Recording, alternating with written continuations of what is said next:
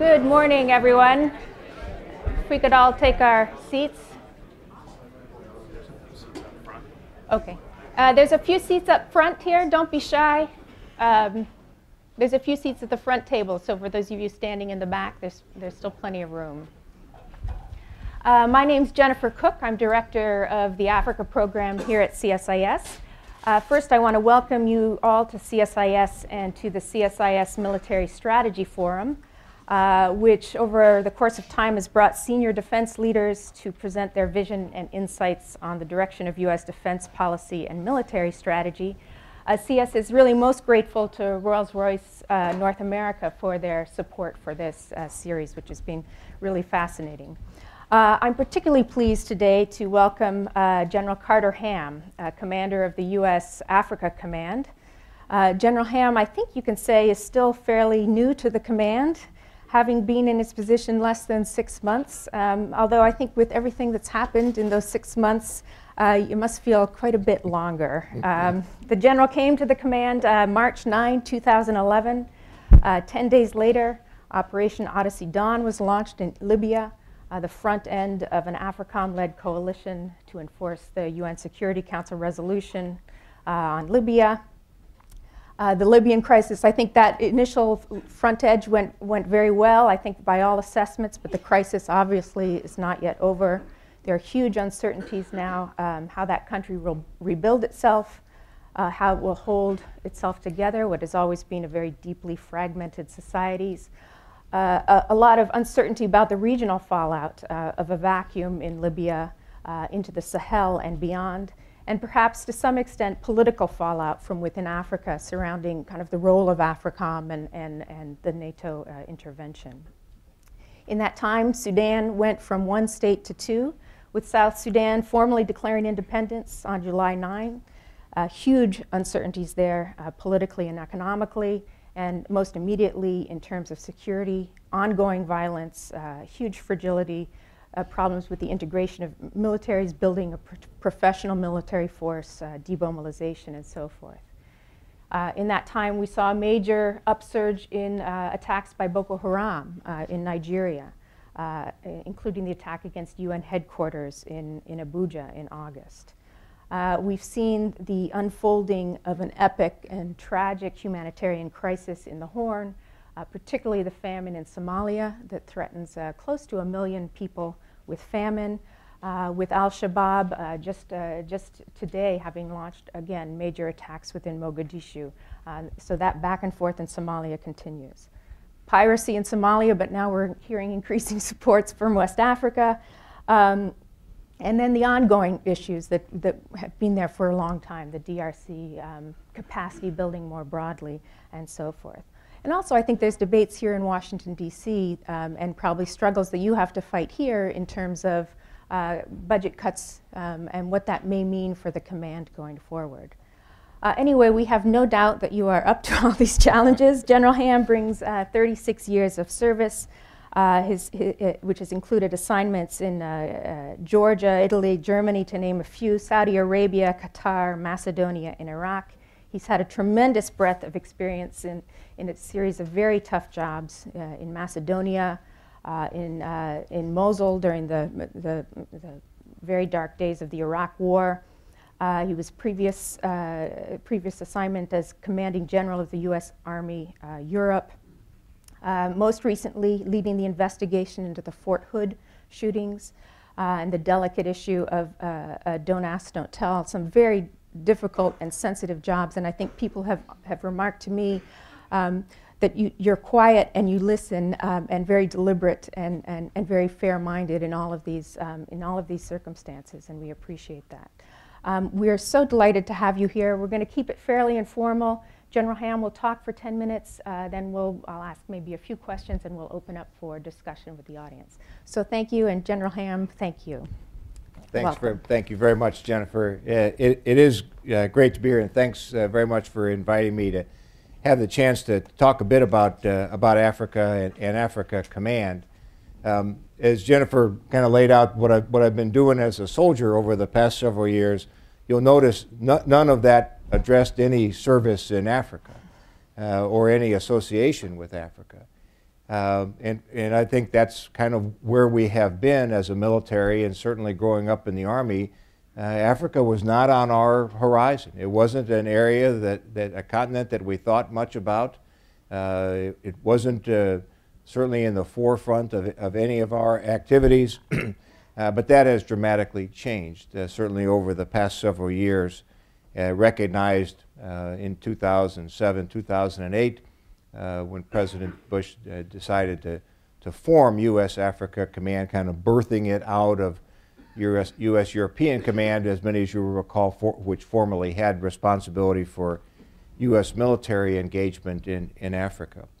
As Jennifer mentioned, I have been there about 6 months, and it's not quite been the 6 months I expected. It started a little differently than I had anticipated, but it's a reminder that you don't get to control things all the time, and the world situation evolves in ways and in directions that sometimes are not anticipated. 6 months into this job, I would say that I'm at the point now where I'm just beginning to understand what I don't know about Africa. The complexity, diversity, the severity of the security challenges that spread across the continent can be a little staggering. And it's easy sometimes to feel a little bit overwhelmed. And I would tell you that what keeps me from feeling overwhelmed is in my travels and encounters with African leaders, both military and civilian. And in almost every case, what I find as I interact with them is a very clear-eyed view of the security challenges that they face. They're not Pollyannish about this. They know that there are some very serious problems that they have to address, and in most cases have a pretty good idea about how to do that. And they realize that in almost every case, these are some long-term efforts required. These aren't problems that lend themselves to quick and easy solutions. If they did, they would have been solved already. And these are tough, in many cases, long-standing issues. So the challenge for us at U.S. Africa Command is to find ways in which we can help Africans address these concerns. We're guided at the command by two overarching principles. The first is one that was espoused by President Obama in his trip to Ghana in 2009, where he made the clear statement that, somewhat obvious, but we seek African solutions to African problems. And I think for us at U.S. Africa Command, the corollary to that is that in the long run, Africans are better able to address African security challenges. But as some military leaders in Africa have told me, they need a little bit of help in some cases. And so we look to partner with Africans where we can, where our help and assistance is welcome to help them address their security problems. The second underlying principle in all that we do is just, again, a statement of the obvious, but that a safe, stable, secure Africa is in the best interest not only of the Africans, but of the United States of America. It is in our best interest that stability pervade. And so we find ways, look for ways in which we can contribute to that. Last month, a few weeks ago, at the UN General Assembly, President Obama talked about this year being a year of extraordinary transformation. And I think you could make a pretty good argument. I think I could make a pretty good argument that nowhere has that extraordinary transformation been more evident than in the continent of Africa. From north to south, east to west, region to region, there are significant changes afoot that portend significant security implications for us and certainly for the Africans. So just to give you a sense of where we are and what we're trying to do, I'll hit a couple of regions briefly and then look forward to your questions and the discussion with you. for me, East Africa becomes the highest priority region for a host of reasons, but unfortunately, it is in East Africa where most of the negative security issues are present. There certainly are violent extremist organizations. There's the very close seam between Africa and the Arabian Peninsula, and Al-Qaeda in the Arabian Peninsula, and Al-Qaeda East Africa, Al-Shabaab, a growing relationship there, which is certainly of concern. There's piracy. There's a new nation of South Sudan, the security force assistance that is required there. Horrific famine and loss of life in the Horn of Africa, specifically in Somalia at present. We have legislated action here in the United States that requires us to assist in countering the Lord's Resistance Army. I mean, so the number of issues that are kind of concentrated in East Africa, to me, make that the area that requires our greatest attention at present. It's also an area where we have some very willing partners. And I would note specifically Uganda and Burundi and their contribution to the African Union mission in Somalia, which is having a very positive effect and doing quite well there. They're looking for ways where they can follow their own doctrine and ours as well, which is exploit success. So we'll look for ways that we might partner with them. Next for me is the Sahel and Al-Qaeda in the lands of the Islamic Maghreb, relatively small, but unfortunately still strong and in many ways still a growing organization that creates a high degree of instability in the Sahel region and an espoused intent to attack Westerners and to include U.S. interests. So I think AQIM remains a very significant issue with us, and particularly concerning at present is the proliferation of weapons that may be coming out of Libya, and I suspect that's something we may want to talk about in the discussion phase. Moving a little bit south of that, as Jennifer mentioned, Boko Haram in Nigeria is also transforming. I think from perhaps an organization that looked primarily internally, but is now increasing their violence and certainly has increased the rhetoric and their intent to target Western and including U.S. Interests in the region. Their 26 August attack against the UN headquarters in Abuja, I think, is evident of that. And so for those that had any question about Boko Haram's violent nature and their motive, I think that was largely put to rest in that attack in August. So as I talk about the extremist organizations, Al-Qaeda East Africa, Al-Shabaab, Al-Qaeda in the lands of the Islamic Maghreb, and Boko Haram, each individually of concern, but what really concerns me is at least a stated intent for those organizations to link and synchronize their efforts, and that to me would be a very, very dangerous outcome for us. More broadly, we do focus with our African partners on maritime security.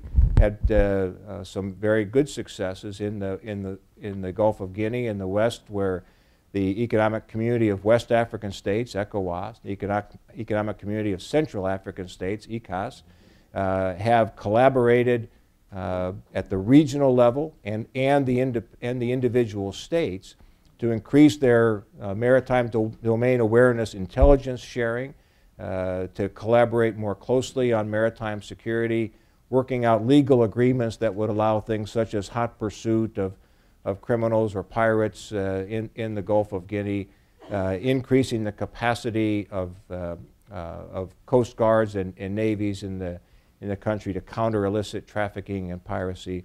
So a lot of success there as well. Our efforts at Africa Command are less present, less visible the further south we go, but we have some strong partnerships there as well. South Africa has recently expressed great interest in addressing piracy in the on their coast. I think this is a great area in which South Africa could and should take a leading role, and I think they'll be quite effective in that area as well. And if there are some ways we can help, we'll look forward to that. At the end of all that, you kind of say, okay, well, what is it that you want to achieve? Well, one of the things I've tried to do as I talk with the command is we should never lose sight of who we are. We are, first and foremost, a Department of Defense Geographic Combatant Command. And our primary responsibility is to protect America, Americans, and American interests from threats that transit or might emanate from the continent of Africa. We think we do that most effectively by strengthening the defense capabilities of African states and regional organizations. Again, back to the principle of Africans are better able to address African security challenges. But that's what we do. If you ask me what keeps me awake at night, it is the thought of an American passport holding person who transits to a training camp in Somalia and gets some skill and then finds their way back into the United States to attack Americans here at our homeland. That's mission failure for us. And so that's what we've got to remain ever vigilant for, is that kind of threat that addresses our country. It's been a fascinating first 6 months for me. I've enjoyed the multiple dimensions of the command and the complexity and diversity of the mission sets that we have on our plate. I should mention, as Jennifer talked about, the reality is we're in a different fiscal situation than anticipated, and so we're not sure what that's going to mean for us just yet. I think the way I choose to address this within the command is twofold. I think first of all it will require us to have a much sharper prioritization. I think we're going to have to we're going to be more clear about where are the highest priority efforts for us. At the other end of that spectrum, that probably means there are some things that the U.S. military has done in the past that we're likely to not be able to continue, or we will do it smaller or less frequently than we have in the past. We've got to do that in collaboration with our partners at State and AID and a number of other agencies as well. Secondly, I think the fiscal realities will drive us to a more regional approach rather than a series of bilateral engagements. I think that actually fits pretty well with the direction that the African Union and others would like to head in terms of building regional capacity. So I think our efforts actually might be complementary in that regard. So with that, I'll just pause and see where you'd like to go in terms of questions or discussion. Great. Well, thanks very much. Again, it just reminds us how many diverse challenges you face from so many angles. Maybe just to start, in terms of, I think many of the battles when AFRICOM was first established in terms of reactions from African countries, some of that still happens, but I think General Ward spent much of his time kind of putting out those kind of fires, I think, trying to explain what the command was, what it wasn't. And in that, it kind of gave this sense of in some ways, the command emphasized much more the softer side of capacity building and longer-term partnership and so forth, which are all important to the harder side, but I think that in some ways that almost got overemphasized. And I think kind of the unapologetic statement of we're there for U.S. interests is important. But I wonder if Libya, if Somalia, if some of the reports on drones, if some of the kind of difficult political relationships we have to establish because we need security partners. Are you feeling blowback? Is there kind of been a resurgence from some of the African partners on some of those older debates on what AFRICOM means and what kind of presence is desired or wanted in Africa? Or are people saying, look, we need you? I mean, what's the... Yeah, good. Thank you. I should say at the outset, just say we wouldn't be anywhere near where we are without the efforts of General Ward. He saw, unlike anybody else, me included, he saw Libya coming. And I don't think he knew exactly how it would unfold, but he saw something coming and formed the Joint Task Force well ahead of time. Anybody else saw something coming. So he had some great vision, and it was his significant effort on building personal and professional relationships that has allowed the command to continue. I was worried about that, frankly. I was, as Jennifer mentioned, 10 days into the command, and we begin kinetic operations in a place where we hadn't talked much about kinetic operations before. And so I was concerned about how that might unfold. In an early trip into the continent, talking with military leaders, I asked them just frankly that question. Is this activity, as our military operations in Libya, is that going to affect the relationship that Africa Command has and seeks to continue with you or with your partners? And a senior African leader, as I had the military leader, as I was having this discussion, kind of leaned back in his chair and said, "General, the Africans who hate you will still hate you, and the Africans who don't hate you still won't hate you." I thought that was a pretty mature approach. That one specific thing isn't going to alter that the opinion of the command.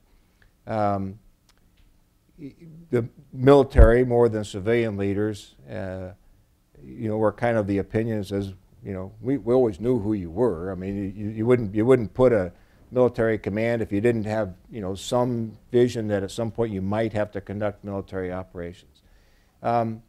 It has been a point of discussion, to be sure, as I travel around Africa. There's no question, but in some countries, and there is a very differing view about Libya. There's not much disagreement about the end state. Clear agreement on the necessity to protect civilians.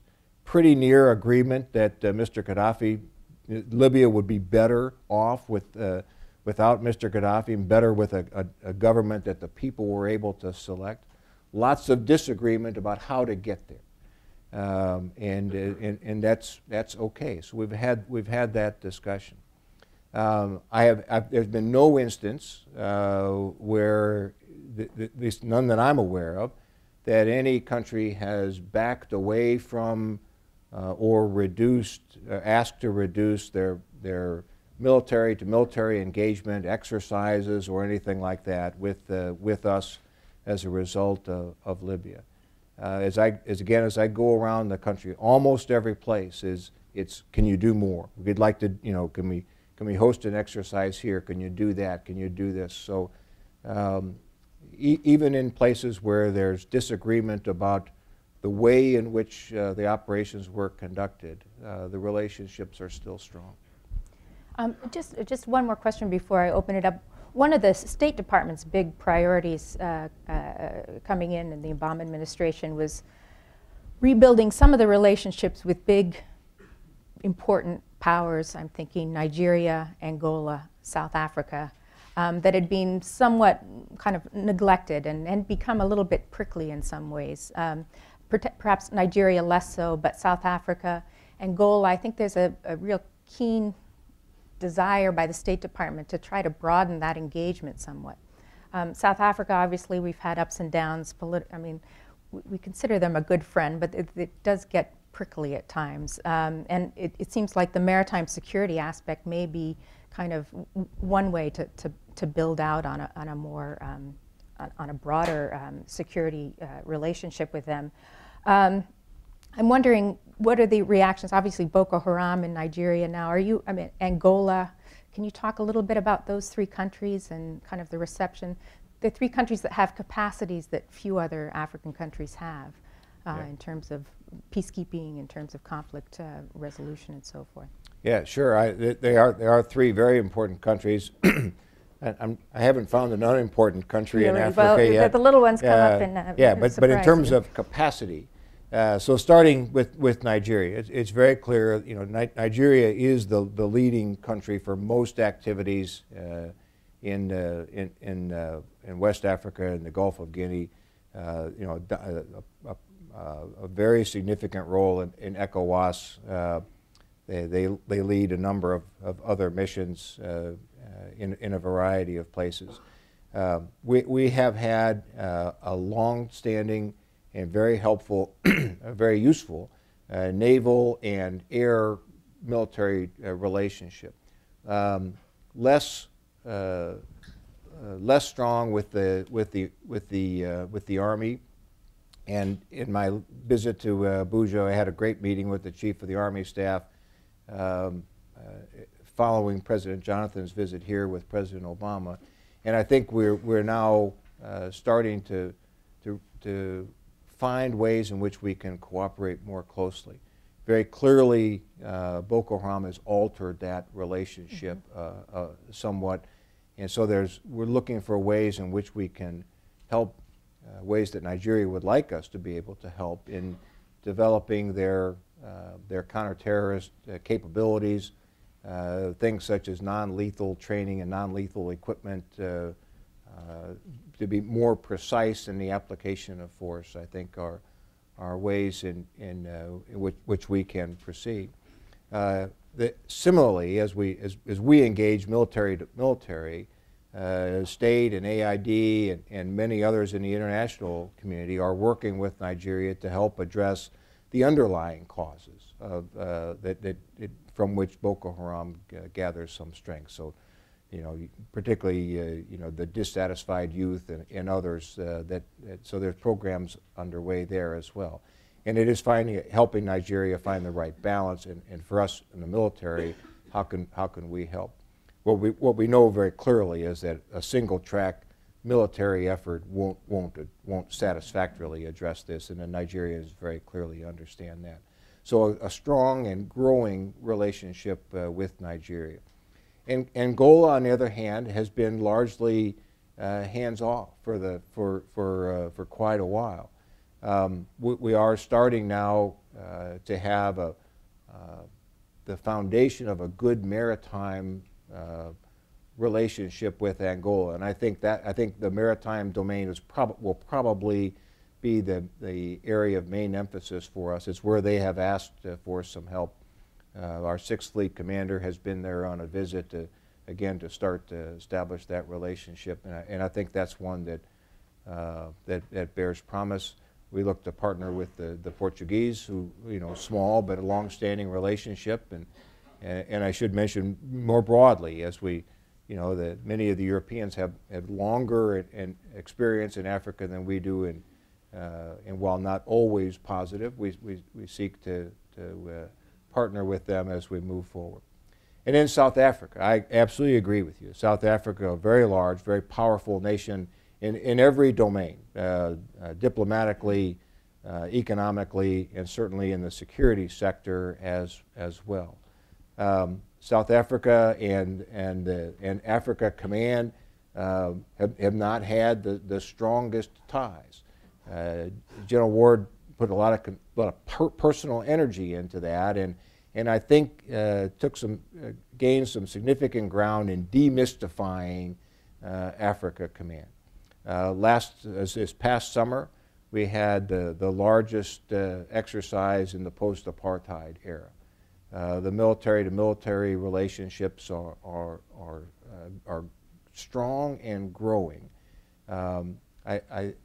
What we hope to do again is find ways in which South Africa would like some assistance.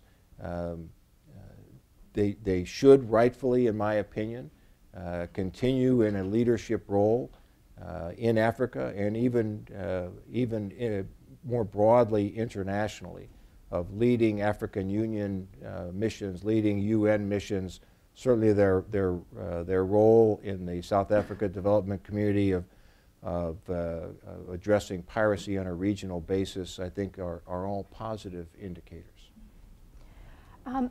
Let's open it up for questions. Yes. Yes, the gentleman here. And there's a mic, and please identify yourself, and we'll take a couple at a time. All right, Dave Fulgham with Aviation Week. The broad question here is, what do you need in the way of ISR? General Carlisle, who's plans and ops for the Air Force, said that they fully intend, even with the current budget crisis, to go on beyond 65 UAV orbits. And so what share of that are you asking for? And if you're not in that planning part, what are you asking for? Because it seems like ISR would help you as much as anything you could possibly get. Okay, let's take another. Steve Morrison in the back.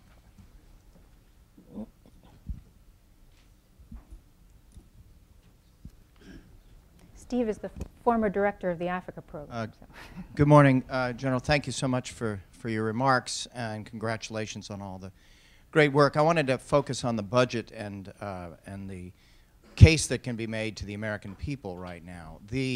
As we all know, I mean, we're in historically difficult budgetary circumstances right now, and DOD in particular, with the August package, with the super committee, with the projections looking forward over the next several years, perhaps into the next full decade, we're going to see some significant contractions. And I would expect that AFRICOM, as a relatively new entity with relatively small budgets, might actually be quite vulnerable. And I wanted to ask you, how do you make you talked about setting priorities and having a regional approach.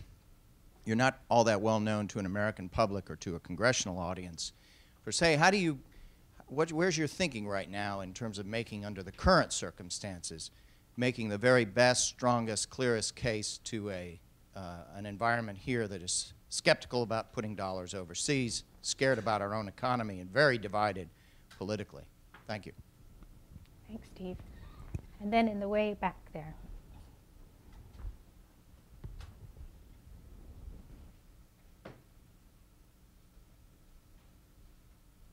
Sasha Lezhnev from the Enough Project. Thank you for your comments, General. I was pleased to hear you talk about the Lord's Resistance Army towards the beginning of your speech in terms of priority areas. I think it's a very positive development that the Pentagon is deploying some military advisors to the LRA conflict in support of the existing efforts. And so my question about that deployment was, how long do you see that as going forward? We've been pretty disappointed with the results from the Ugandan army to date. And is there any effort to increase the number and the quality of troops from Uganda that's being deployed out there? They do have more elite forces, for example, the Presidential Guard Brigade. Is there an effort to try to increase the quality of those forces? Thank you. Let's start with that. We'll come back for another round. Those okay. Broad. If it's okay, I'll just take them in sequence. Yep. So, Dave, on the ISR question, the first answer is no commander would ever say he or she has enough ISR. So, I mean, it's an insatiable appetite, I think. But I have to tell you that given the missions that Africa Command has been handed, we've had the ISR necessary to accomplish those missions. It's principally been focused, unsurprisingly, in East Africa, more recently and currently, a heavy emphasis in Libya, and then more broadly in the Sahel, focused on Al-Qaeda in the lands of the Islamic Maghreb. The near-term challenge, I think, will be as NATO contemplates concluding Operation Unified Protector, the NATO mission in Libya, to which the United States has contributed a pretty significant level of collection assets.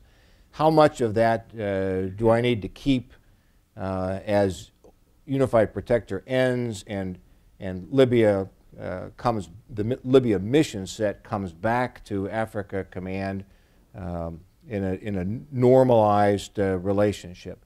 We're going through that drill right now, but I think for the near term, because of the threat of proliferation of weapons, principally because of the National Transitional Council, hopefully at some point interim government's interest in securing their own borders, will have a sustained U.S. ISR present at least for the next several months. My guess is it'll probably be a little bit less than what's there right now. It'll be a little more focused perhaps on the borders, less focused on targeting, which the assets are doing now in support of the NATO mission, and more broadly supportive of border security, and again tracking these the trafficking routes for weapons. So I think that part will continue. As always, is something we've got to watch very carefully. There will always be pressure to reduce, and so one of my responsibilities is to continue to convey through to General Dempsey and to Secretary Panetta of what our operational requirements are. So far, AFRICOM's requirements have been very well supported, and I think we'll be okay in that regard. The other challenge we face, of course, is for emerging requirements, and the challenge there is access and basing. Where we are almost wholly reliant upon host nations to provide that basing and access. So if there were to be an emerging crisis elsewhere in the continent, then we obviously would have to wrestle through the issues of basing and overflight. On the budget, Could I just ask one follow-up? Have you any sense of where the SA-24s went from Libya? Well, the question is, first of all, how many?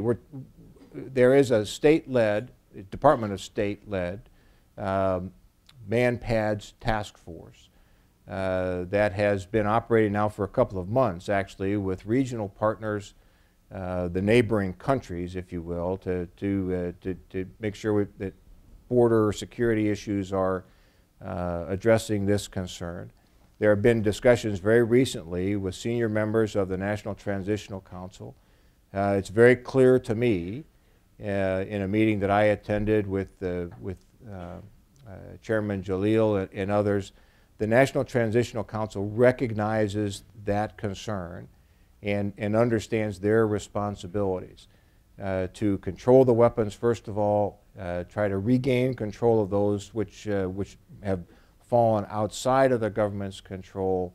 And so I think everything is on the table, whether it's a buyback program or others, I think are all being considered. There are some worrying indicators that some MANPADS, type non-specific, have left the country.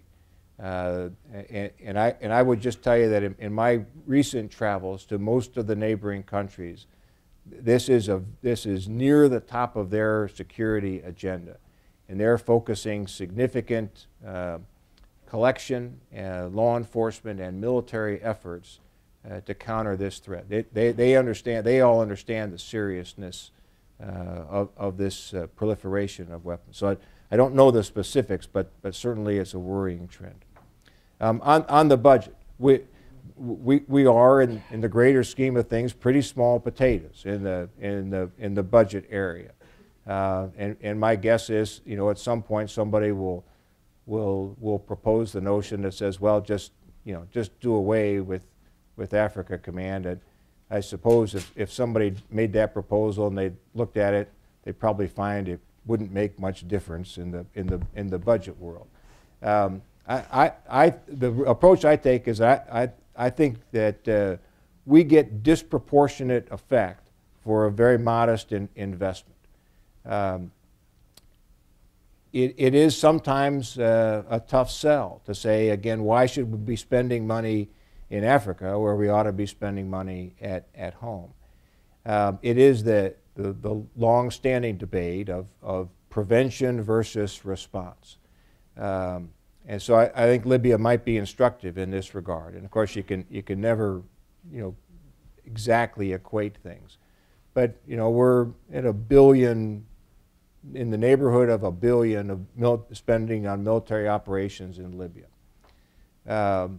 Maybe, just maybe, you could avoid a future exercise like that through the expenditure and the investment of some millions of dollars over time to help build the capacity of African states' security forces to behave in responsible ways. They're professional, they're capable, they're responsive to legitimate civilian control, they're supportive of the people of the country.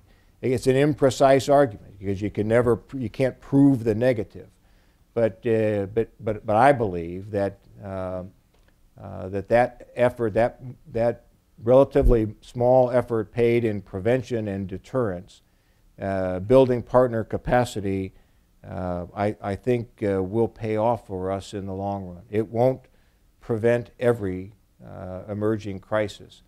But what we strive to do is to, again, by increasing the defense capabilities of our African partners and of the regional organizations, build help them build the capacity not only to prevent hostilities, but to, should prevention fail, to be able to more effectively respond to these emerging crises without us having to become involved. And I think that's the direction that we clearly want to head in.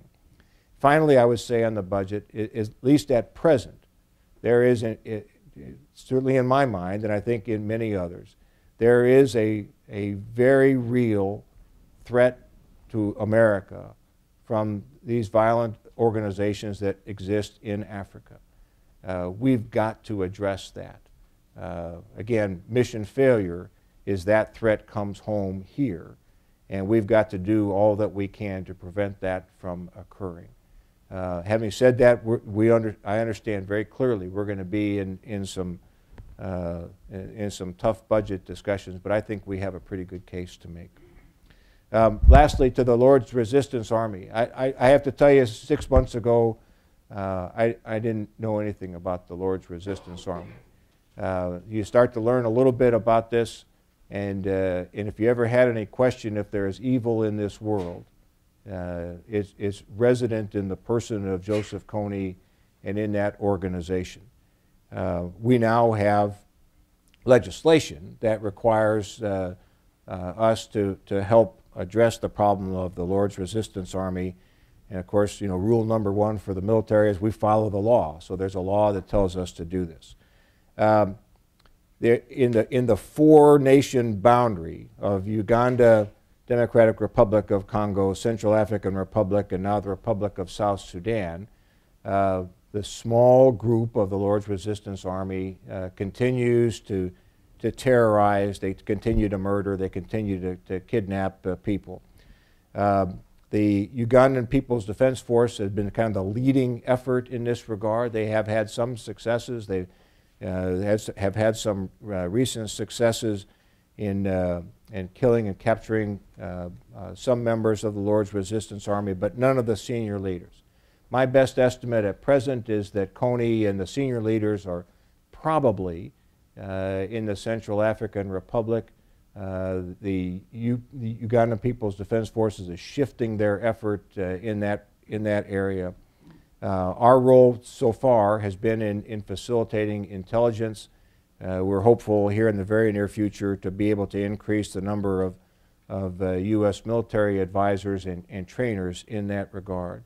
There is a joint combined Intel Ops Center that is manned almost exclusively by Africans. We have some small representation there to coordinate the efforts of all the different organizations. The U.S. in a State Department-led effort trained very effectively, trained a battalion of the Armed Forces of the Democratic Republic of Congo that's operating in northeast DRC now in this effort, and we're in discussions with the DRC about increasing that effort, perhaps training another battalion to help address this. The Lord's Resistance Army, the outcome is clear. that the Africans that are participating in these missions kill or capture Kony and his senior leaders and protect the citizenry, particularly in that 4-state area. And I'm convinced that those 4 nations are committed to that mission. Great, thank you. Let's go with Tony.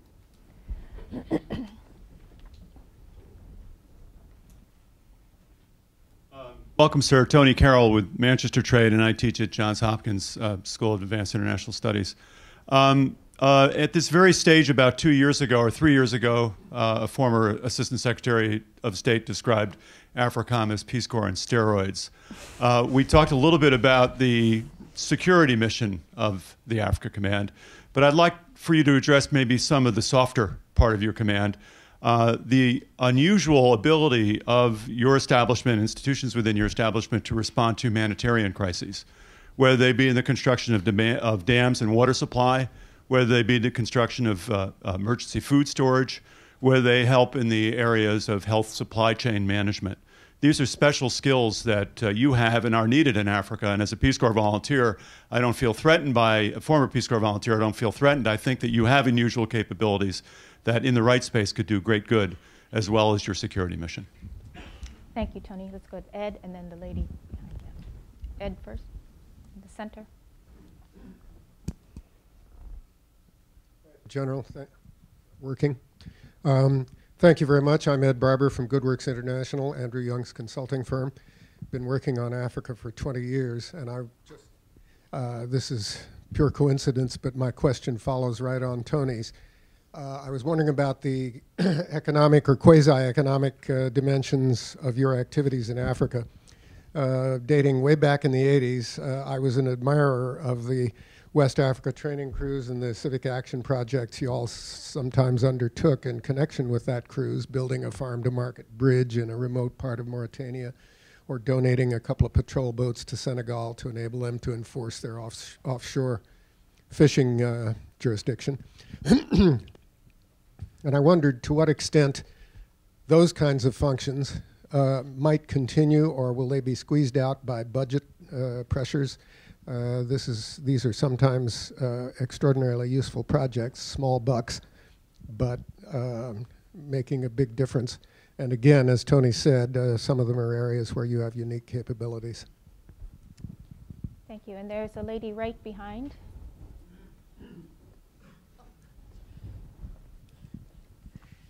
Thank you. Good morning, sir. My name is Rachel Smith, Headquarters Department of the Army, G357.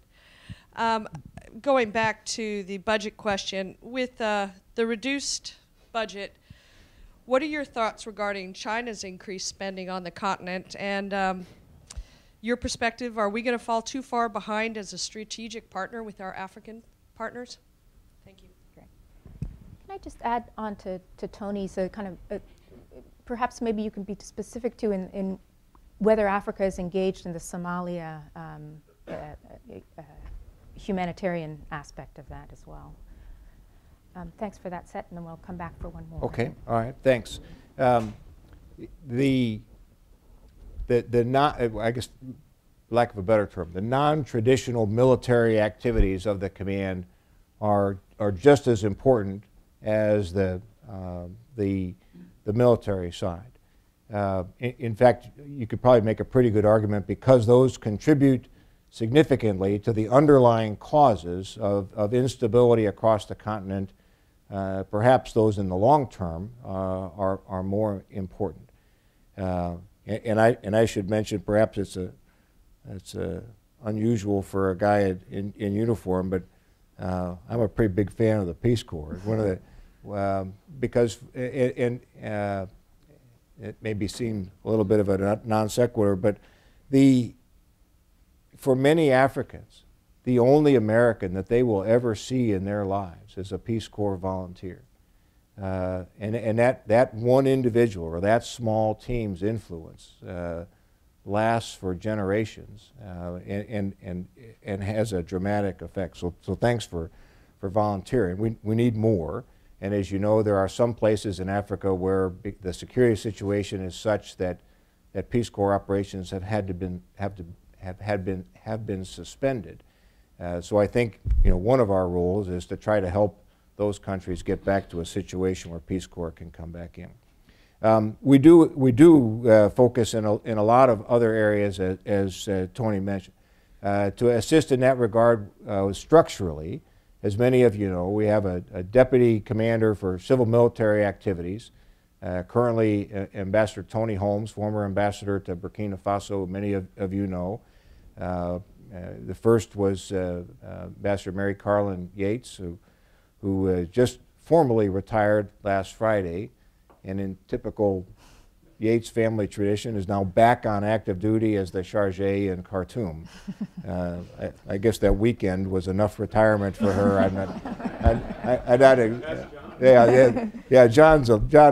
Ambassador John Yates is a little puzzled by that, but they'll figure that out, I think. And we have lots of other non-DoD persons on the staff, but the other key one I would mention is our senior development advisor, Mr. Mark White, who comes to us from AID. Those two senior leaders, more than any other, are the ones who help us in the command better understand how we can integrate traditional military activities in ways that facilitate those programs.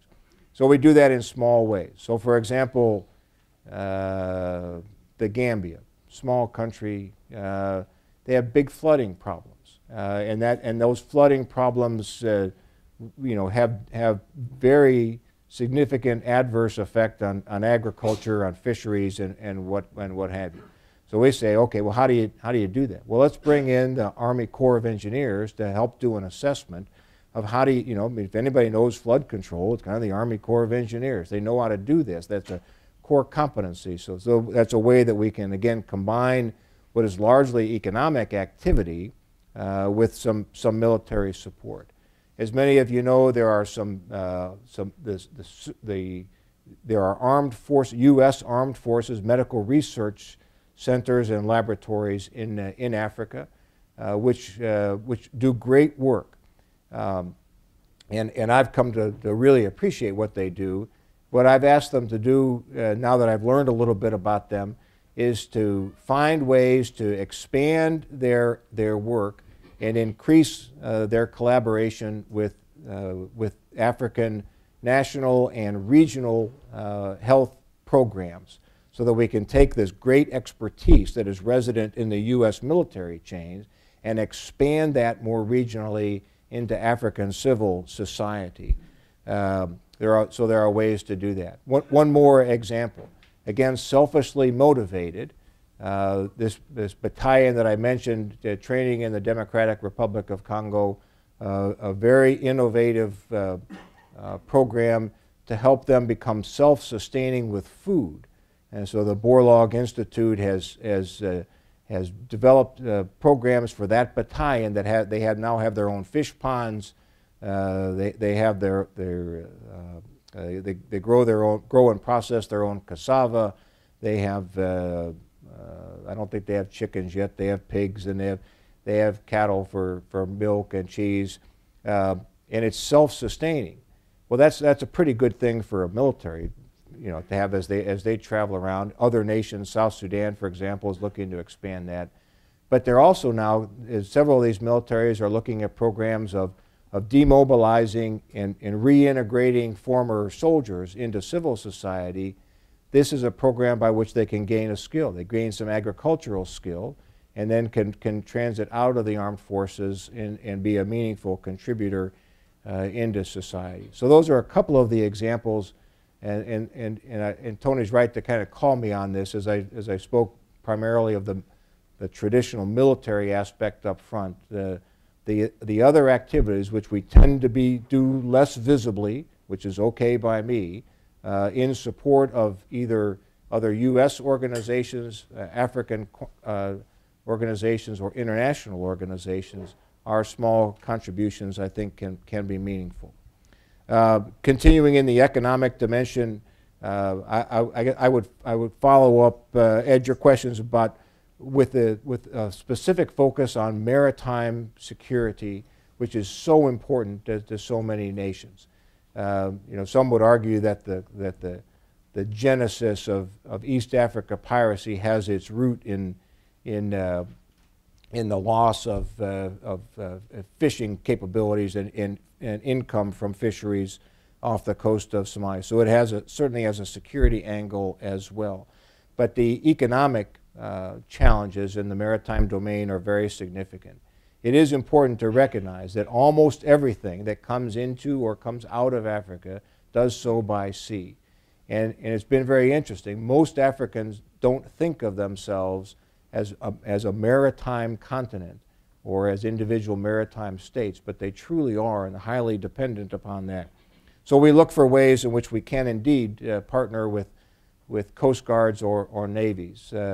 Liberia, for example, which had no coast guard, a small effort to help them do that. They've now conducted patrols in their territorial waters and have done fisheries enforcement in concert with other government officials in Liberia. Same in many other states as well is an important thing. You ask a great question about will these kinds of efforts be sustainable in a declining budget area. There are questions being asked about our efforts in countering narcotics and other illicit trafficking. You know, are those core competencies? Are those things that perhaps are at risk? We've got to examine each and every one of those. Ideally, what we want to do is get us out of that business and get the Africans to the point where they can execute these missions with either greatly reduced or no U.S. support. But they're not at that point yet. And so I think I would make the case that those efforts have to be sustained for at least some period of time. Rachel, you asked a great question. I have to admit, it's a little unfair for an Army person to be asking another Army person. But you know, there's great question of China in Africa. And first of all, they are everywhere in Africa. It's not a military rivalry, though there are lots of nations which have Chinese military equipment. But I don't. It's not an adversarial relationship with China. I have found in these first couple of months that some African countries are finding that the Chinese often offer military equipment perhaps at lower price than we do, but some Africans are finding that without the sustaining programs that come behind that, that's not such a great deal. So they're looking to us now and say, okay, we now know why you're more expensive than the Chinese, because in 3 years this airplane, this tank, this boat that we got from the Chinese is no longer operable, whereas the stuff they get from us, because we insist upon a sustaining package when they get U.S. military equipment, that works out pretty well. I'm not particularly concerned about us falling strategically behind China in Africa. I think our interests, there are certainly some areas where our interests are shared, and we should further explore those. An example would be, as I talked with some of you a few weeks ago, Chinese recently provided riverine craft to the Democratic Republic of Congo. Pretty essential piece of equipment which we don't have much of. Is useful to the FARDC to have those assets. That now, along with the training that we provide, I think gives the FARDC a useful product. And I think there are perhaps some other areas, perhaps even in the area of professional military education, where we might be able to partner with Chinese and others to get bigger bang for the buck in some African countries. Great. I believe we are unfortunately out of time. That means I spoke too long. I'm sorry. No, this is great. For someone who didn't spend a day of his career on Africa in 36 years, you are certainly a quick study. You know, what a pleasure to have you here, hear your views, really so articulately said, and making the case, I think, for the command and the future of the command here in Washington. Please join me in thanking General Ham. Thank you all for joining us. We hope we get you back in the near future. Thanks so much. That was great.